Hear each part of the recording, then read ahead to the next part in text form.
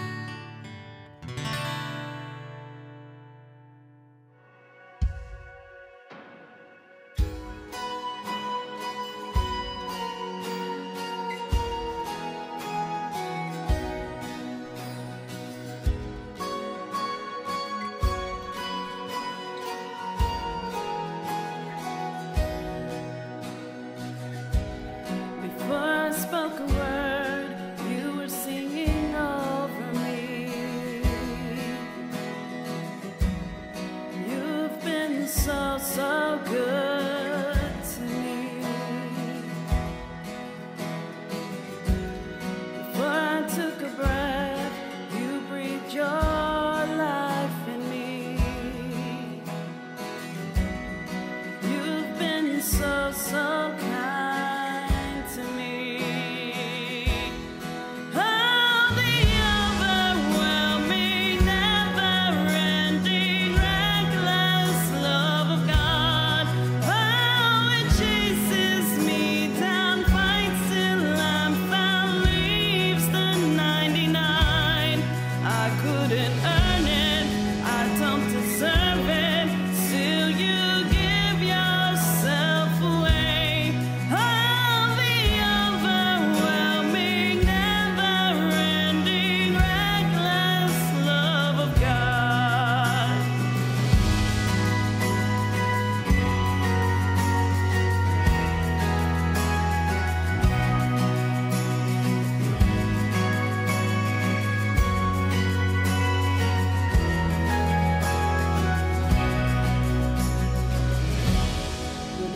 Your foe, still your love fought for me. You've been so, so good to me. When I felt no worth, you paid it all for me. You've been so, so kind to me.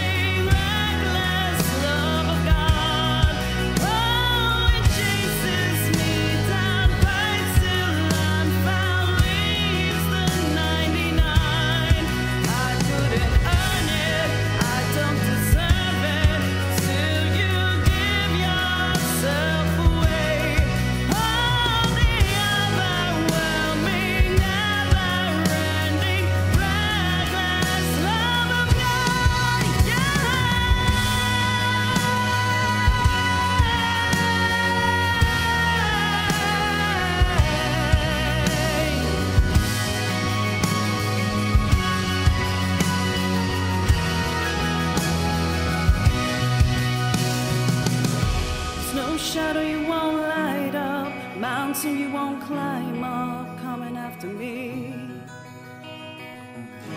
There's no wall you won't kick down, lie you won't tear down, coming after me. There's no shadow you won't light up, mountain you won't climb up, coming after me. There's no wall you won't kick down, lie you won't tear down, coming after me. There's no shadow you won't light up, mountain you won't climb up, coming after me. There's no wall you won't kick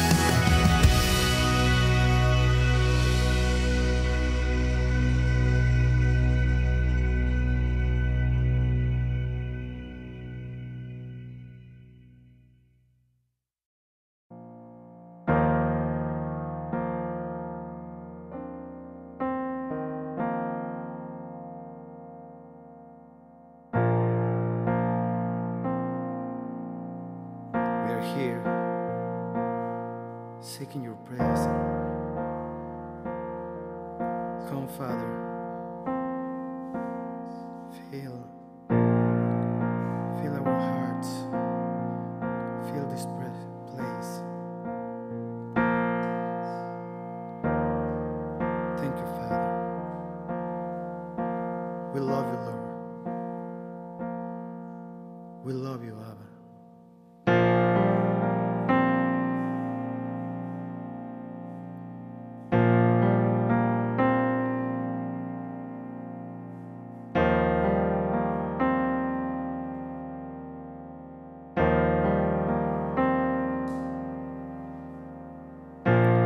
You're more real than the ground I'm standing on.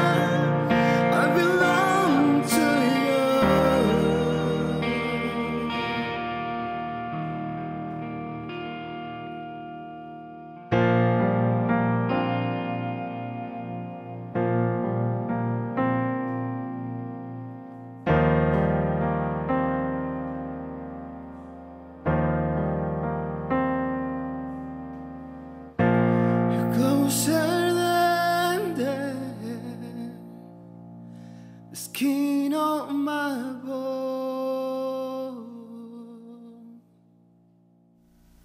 Hey gang, welcome to Sunday morning. I am so glad that you've decided to be with us today. You know, it's an honor to have you worship with us because guess what?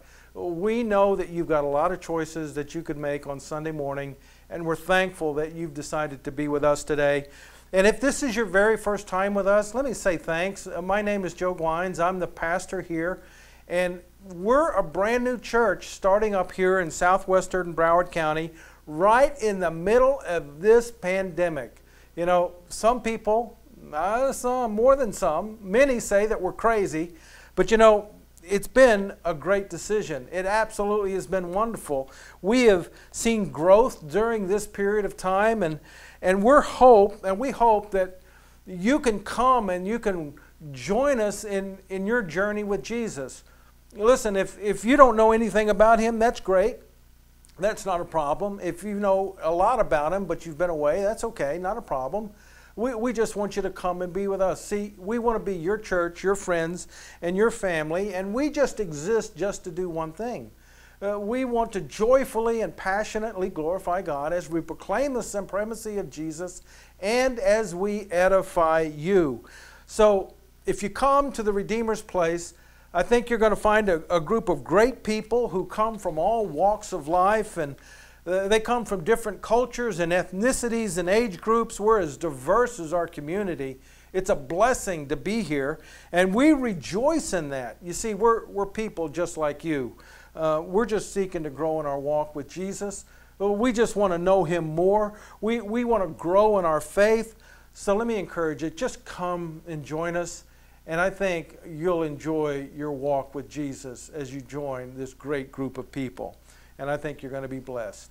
You know, why don't we do this? Before we actually jump into God's Word today, I want to spend a few minutes, I want to pray, because we're going to talk about a critical subject today, and I want to just ask the Lord to bless His time with us and to just work through what we're about to talk about. So let's pray.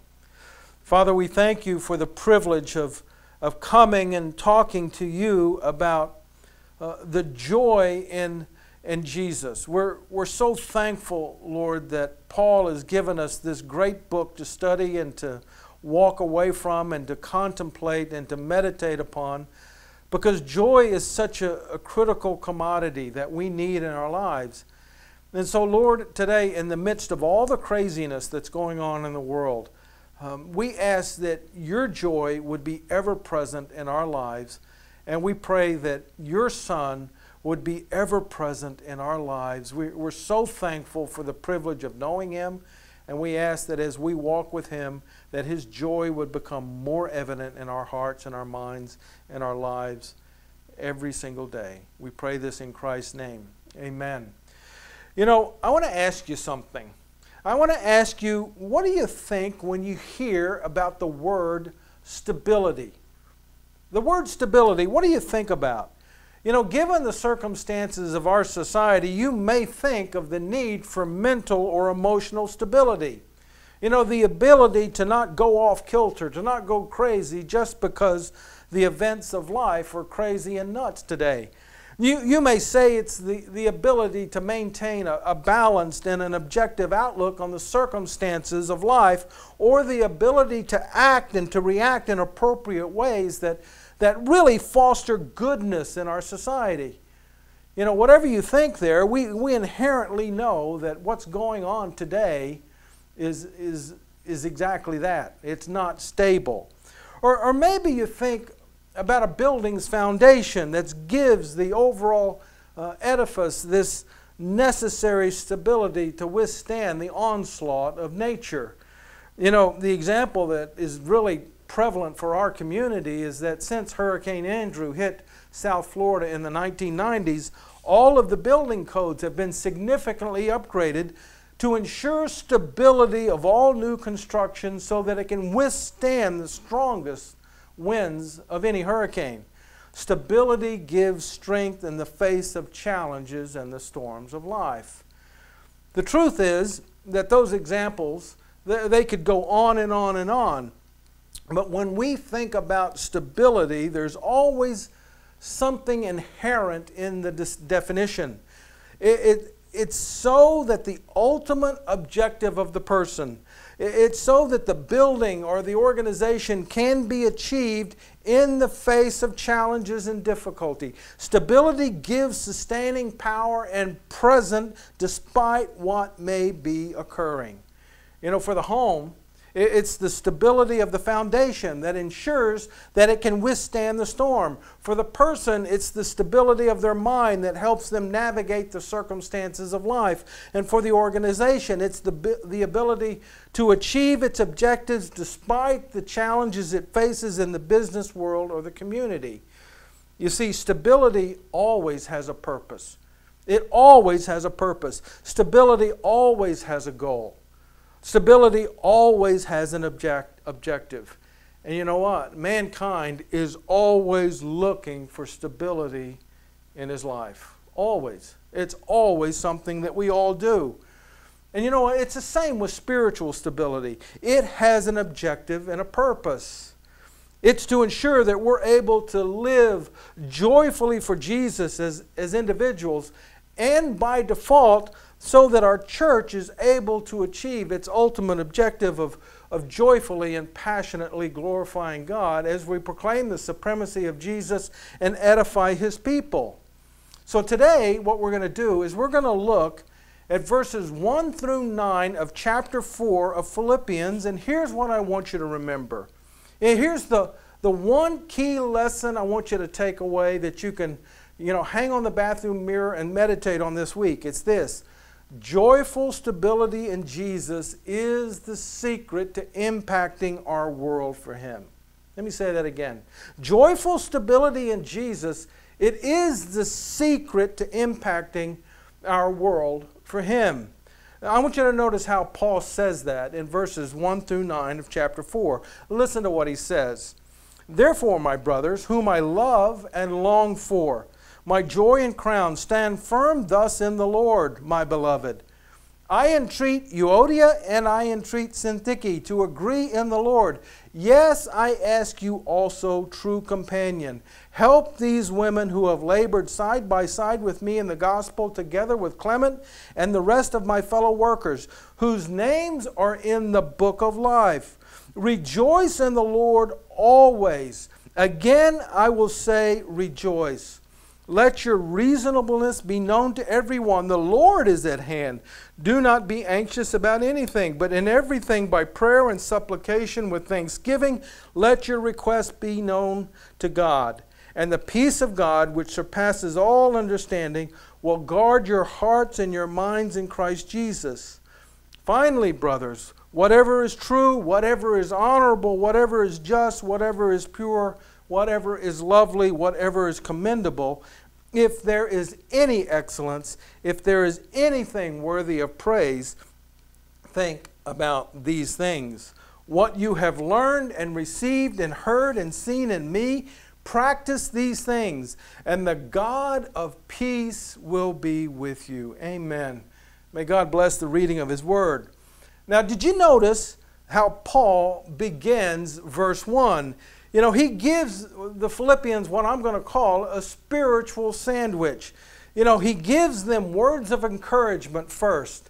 And then he gives them the meat of a command second. And then he finishes up with words of encouragement again. And it's just like a ham sandwich. He expresses his love and his joy for them. First, he says, my brothers whom I love and long for, my joy and my crown. And then he reminds them again of his love for them by ending verse 1 with these words, my beloved. So on either end of this command, he's come to them and he's expressed his joy and his love for them. You see, you get the sense that Paul is treating himself like their spiritual father, and he is going to say something to them that they may like or they may not like, but he's going to do it in love. After all, he says they are his joy and crown, or literally they were like a garland wreath that was worn by a victor after a race. You see, he loved them. He had worked hard for them. He had discipled them. He had encouraged them. And now he's going to remind them of the need to stand fast in their joy. You see, it's the meat in the sandwich that he gives them. Stand firm thus in the Lord. You know, that's a great command. And what he's saying to the Philippians is, listen up, Philippians, you know, you have got to stand firm in Jesus. Don't give in to those false teachers that I've been warning you about. And to help you remain joyfully steadfast in your faith, I'm giving you this command, and now I'm going to show you how to stand firm in the Lord with joy. And you know, that simple verse, that one single verse, it gives us our first key takeaway today, and it's this: stable, steadfast joy in Jesus is founded upon love. Let me say that again. It's so simple, but it's so profound. Stable, steadfast joy in Jesus is founded upon love. You know, Paul's love for these people, it just kind of oozes off the pages through everything that he says. You know, he's about to give them a really, really, really hard lesson, but he wants them to know that this lesson, it is founded upon his love for them. He wants them to know that what he's about to do is for the best for them. You see, the definition of agape love, that selfless, that sacrificial love that Jesus and all of the writers of the New Testament call us to, is doing what is best for the other person regardless of the cost to us. It's a love that is focused on the benefit of the other person. It's not this idea of a weak or a flimsy love that lets almost anything go. It's actually a verb. It's action-oriented. It's not passive. And for example, when encouragement is called for, guess what? Encouragement's given. When help is called for, guess what? Help is given. And when discipline is called for, it's done in love. But think about what happens when correction or when discipline isn't done in love. You know, it can be harsh and unbending, and it rarely accomplishes the objectives of a changed course of life. And if you want an example of that, you can see it played out in real life. Just try to discipline this little guy that you see on the screen after he's stolen a cookie from his big sister. This is my grandson James. And he is every bit boy, despite all those cute curls that all the girls oogle and ogle over. He is a wonderful, fabulous kid. He is all boy, as I said, but he is known to be a little bit mischievous at times. He is a loving agitator of his older sister, and he knows exactly what he's doing to get her goat. And he has no problem marshaling his forces against her on a frequent basis. But his Nana, that's my wife Kathy, his grandmother, has James all figured out. The only way for her to effectively discipline James is through love. Try to use any other avenue, and guess what? It's going to result in an obstinate and a difficult little boy. But with James, love works miracles. And that is just what his Nana does every single time that she has to discipline him. And you know, Paul, he realizes that same exact principle. So he sets this foundation of love first before he instructs the Philippians on how to exhibit steadfast joy in Jesus. Man, oh man, if we could only learn that in this country, we would be so much better off in life. And you know what? That leads us to our second key lesson on achieving this steadfast, stable joy in Jesus. And it's found in verses 2 and 3, and it's this: that steadfast joy in Jesus demands harmony among the saints. Let me say that again. Steadfast joy in Jesus demands harmony among the saints.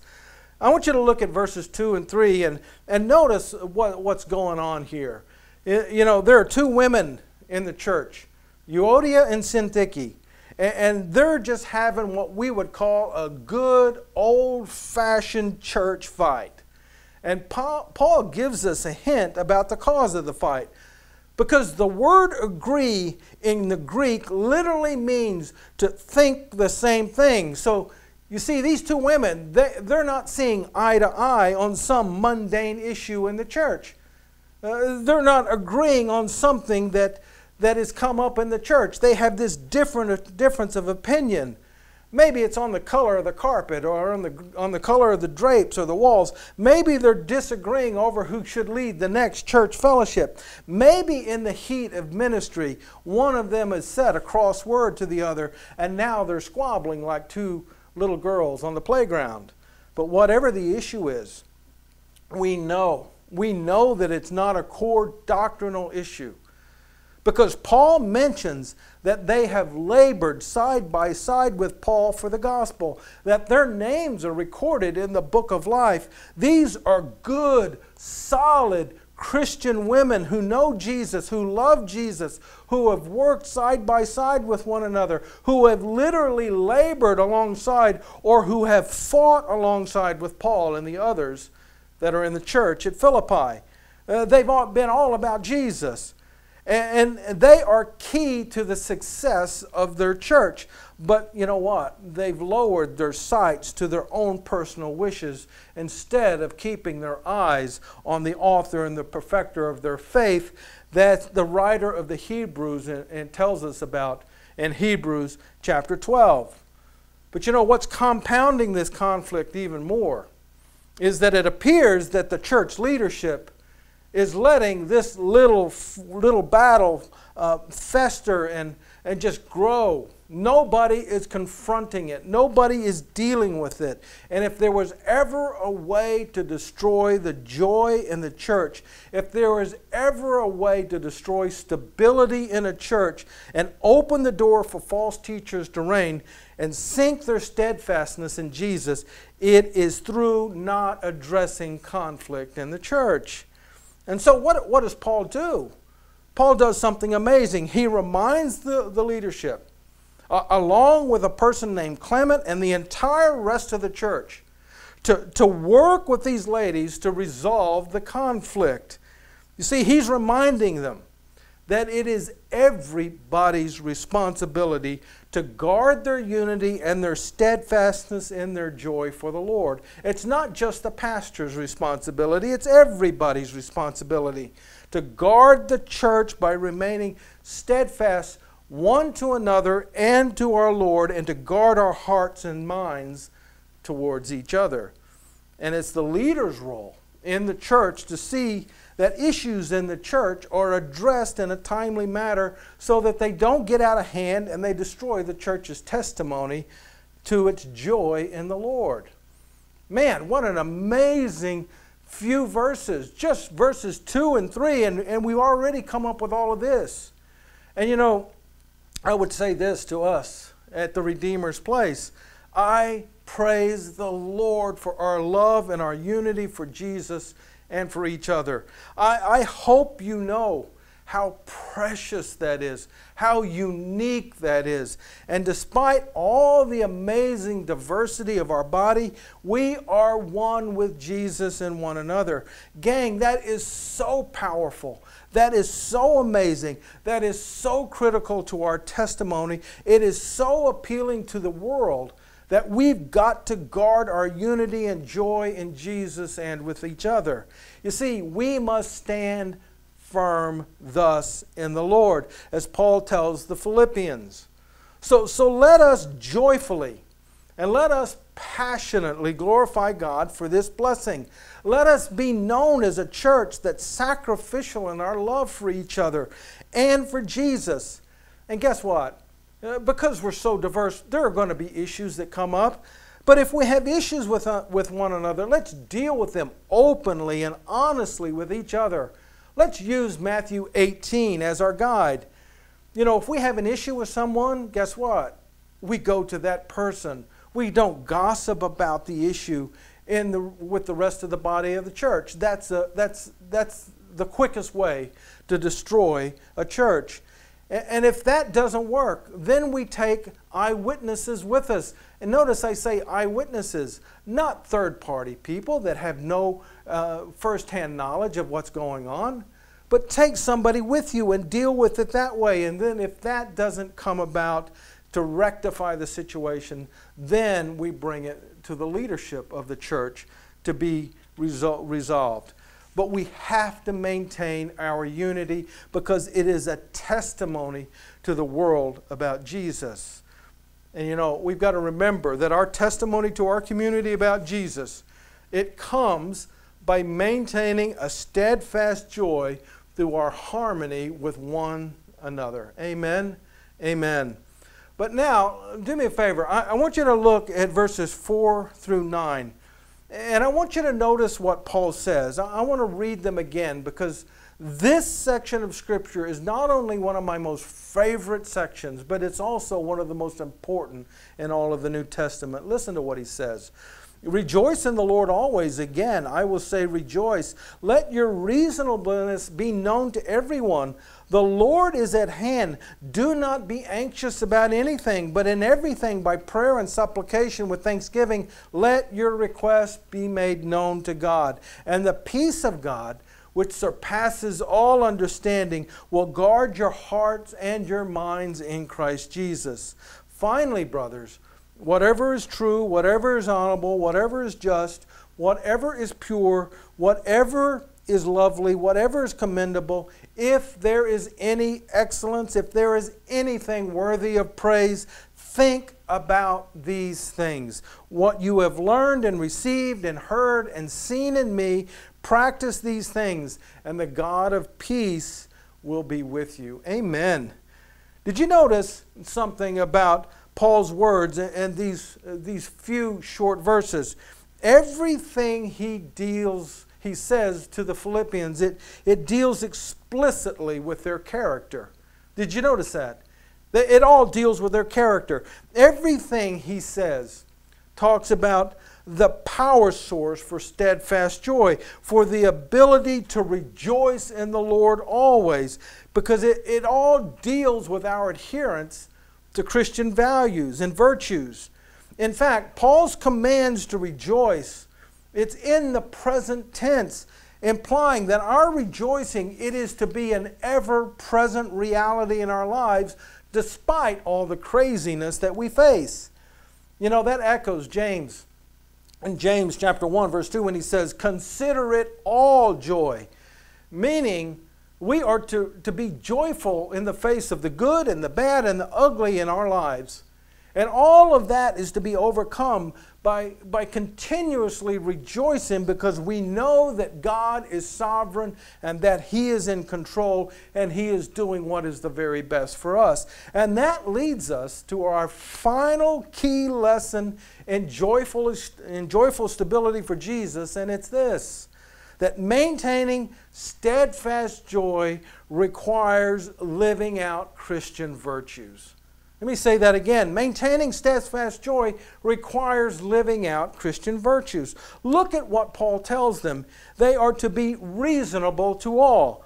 That means to Christian and non-Christian alike, by the way. There's no better witness than when all hell is breaking loose in life, than when we are cool and when we're calm and we're collected in our conduct. When our graciousness is evident to everyone, it is a powerful unifier in the church, and it's a powerful testimony to Jesus. But then he reminds them to not be anxious. And why is that? Well, it's simple. You see, he says God is near. Did you know that? He's right here with us. His desire is to meet our needs. His desire is to comfort our souls. His desire is to rest our minds. Remember what Jesus said in Matthew 11, verse 28. He said this, come to me, all you who are weary and burdened, and I will give you rest. What a tremendous verse. What a tremendous promise from Jesus. Because you see, there is no way for us to figure out all the complexities of life or to bear under the burdens of everything that life is throwing at us. But guess what? He can. He can bear it all. And Paul gives us the avenue. He says to bring everything to God in prayer with thanksgiving. In other words, don't grumble about it. Know that the circumstances of our lives, they're ordained by God from His hand. Just let Him handle it. And here's what's even more amazing when we do just that. That step of faith comes with a promise, the peace of God. It will guard our hearts and our minds. He will guard our emotions. He's going to guard our will, our intellect, our physical well-being. He's going to guard us completely. And on the surface, you know what? That doesn't make sense on the surface, because His peace passes all understanding. But when we realize that He has everything under His control, we can be steadfast in our joy for Jesus despite all the circumstances of life. But you know, Paul ends with this command. He says that we are to dwell upon 7 critical virtues. He says these things are things that we are to literally evaluate and to consider, or literally to calculate. And you see, steadfast joy in Jesus requires an active mind and an active intellect to harness our understanding under God's wisdom. In other words, our walk with Jesus is not to be an anti-intellectual or an anti-critical thinking activity. Paul's charge here is to do exactly the opposite, to put your mind to work so that you achieve steadfast joy by living out these 7 Christian virtues. Remember what God said to rebellious Israel in Isaiah 1:18. Come now and let us reason together. And I want us to remember also what John Stott said. He's that great English Anglican priest. He said this in his book, Your Mind Matters. Indeed, sin has more dangerous effects on our facility of feeling than on our facility of thinking, because our opinions are more easily checked and regulated by revealed truth than our experiences. You know, I think that John Stott had it right, because he understood what Paul is telling the Philippians. They are to meditate on the truth found in God's Word. Remember that Jesus said in John 17:17 in his high priestly prayer to the Father, He says, your word is truth. And let's remember what he told Timothy in 2 Timothy chapter 3, verses 16 through 17. He says this, all Scripture is breathed out by God and profitable for teaching, for reproof, for correction, and for training in righteousness, that the man of God may be complete, equipped for every good work. You see, if we want to be equipped to joyfully stand fast with Jesus and with each other, our adherence to God's truth is critical in our lives. And that's why our first core value as a church is that we value living biblical truth. And you see, without truth, the rest of the Christian virtues mentioned, they just don't come to fruition in our lives.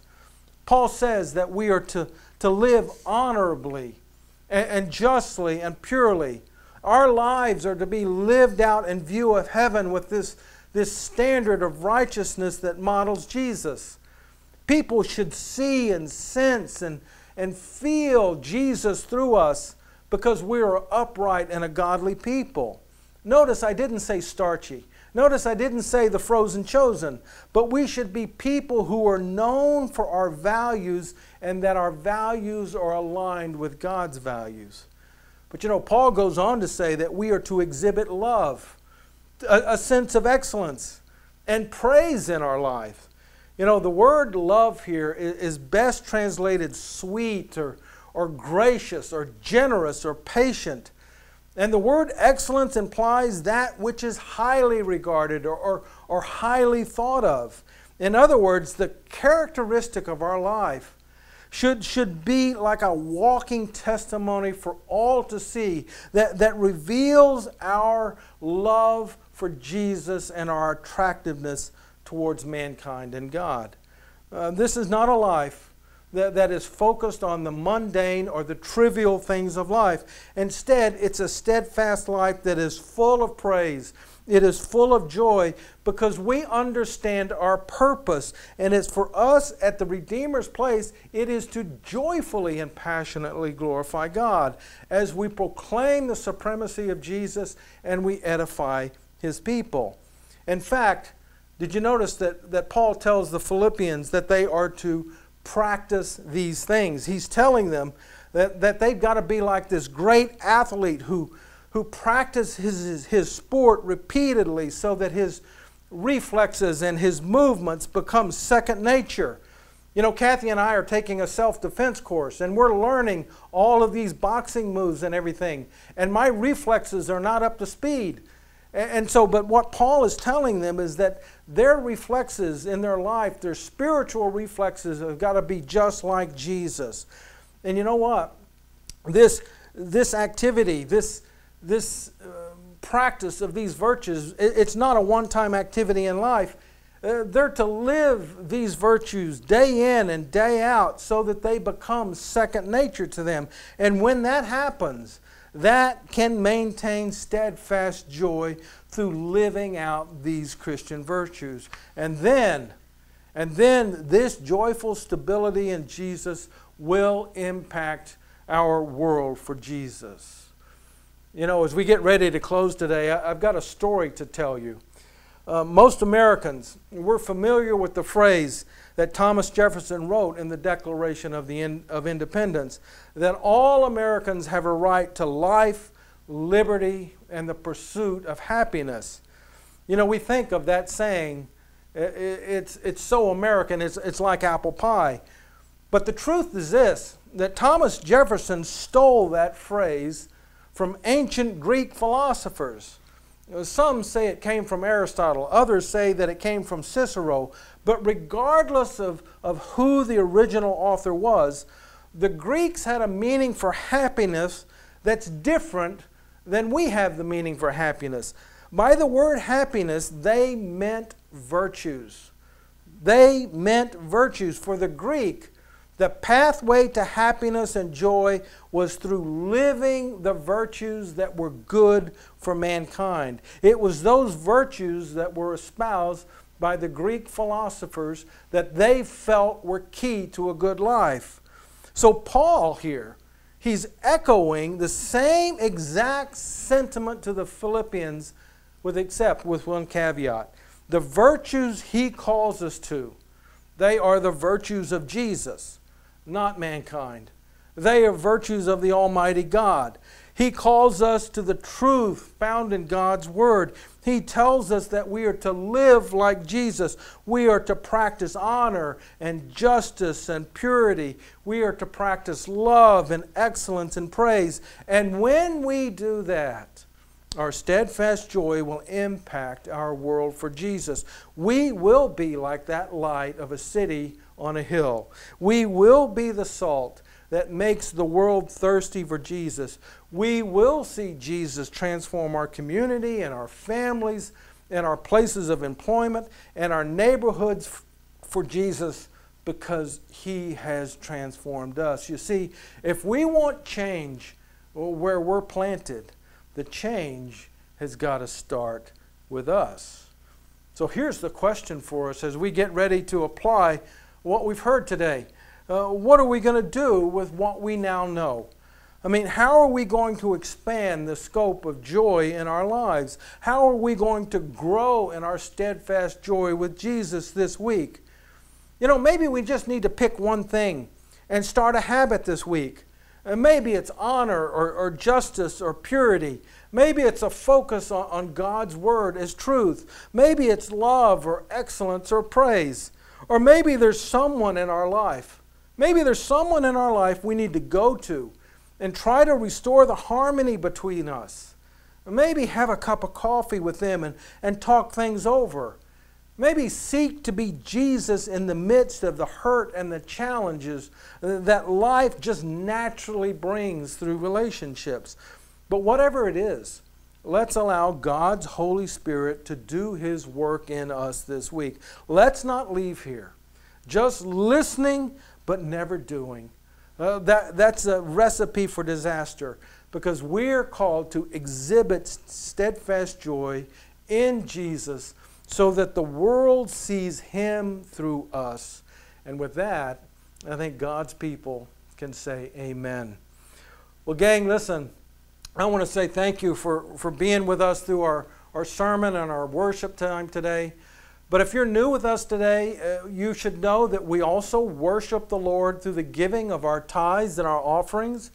That's one of our core values. And we want to just worship Him as we give back to Him a little of that which He has given to us.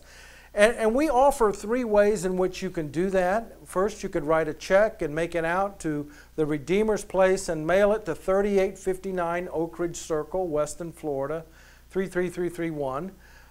And we'll get it, and we'll take care of everything from there.